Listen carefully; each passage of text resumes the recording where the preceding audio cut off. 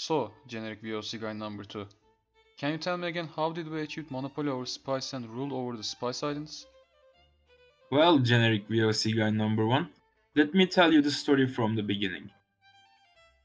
As you hopefully know, we were fighting a very long war against the Spanish for our freedom, the 80 Years' War. In 1580, our enemies formed a union with their pesky neighbors, the Portuguese, called the Iberian Union. Portuguese were the main suppliers of this spice to Europe. They had presence in the Spice Islands, castles and trading posts. They brought spices to Europe through land routes from India and Middle East. You see, spices were a crucial part of European cooking, and also they were used to preserve food too. But as war waged on with the Spanish, we were cut from spices. Therefore, we decided to engage in the spice trade ourselves. We sent Cornelis de Houtman in 1596 to observe the spice trade. He used a new sea route that his brother, Frederick de Houtman, found through the Cape of Good Hope to the East Indies.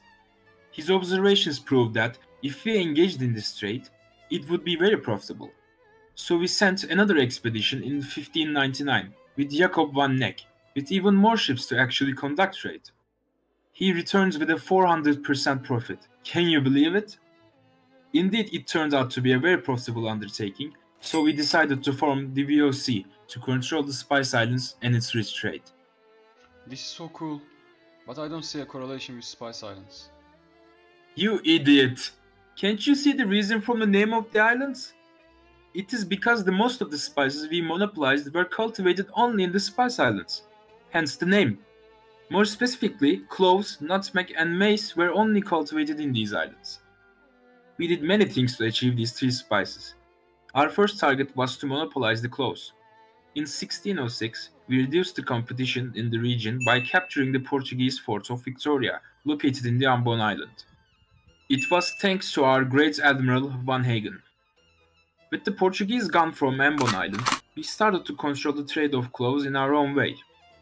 In 1607, we formed an alliance with the Sultanate of Ternate, located in the Moluccas. With this alliance, we had the monopoly of cloves. Mace and nutmeg were a completely different story though. We were able to monopolize both of these spices in 1621. But before we come to that, I must tell you about two very important figures for our company. Laurens Royal and Jan Pietersen Cohen. Wow, who were those guys? Wow, you are really dumb, right? Anyways, these two gentlemen represented two very different point views of the company. You see, Laurens Royal was the Governor General of the VOC between the years of 1616 and 1619. He favored the more pacifist policies toward natives of Spice Islands and Asian merchants.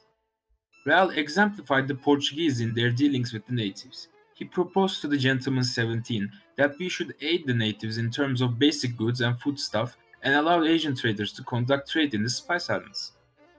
Wait, who are the Gentleman 17?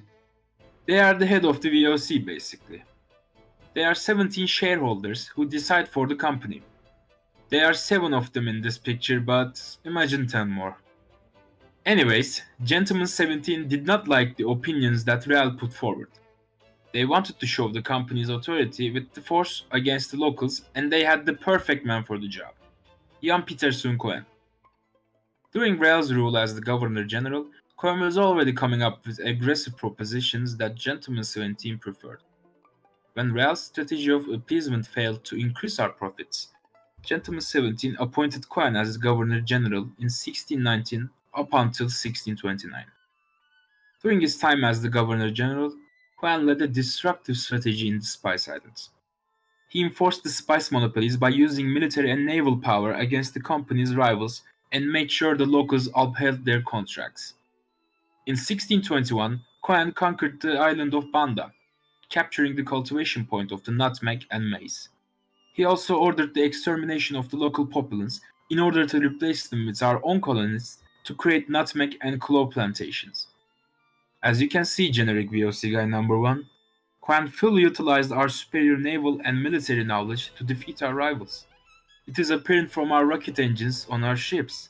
Wait, how do we have rocket engines? Just let it go, okay?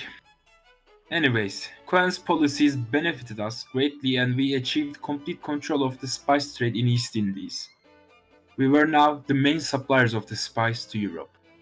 Also, Cohen's established monopolies on spices allowed us to branch into the inter-Asian trade, but that's a whole other topic. Maybe I will tell you another time. Our company is truly great. Well, yes, even idiots like you can be shareholders, so it must be. Sir, excuse me. Sir, this is a restricted area. You can't be here.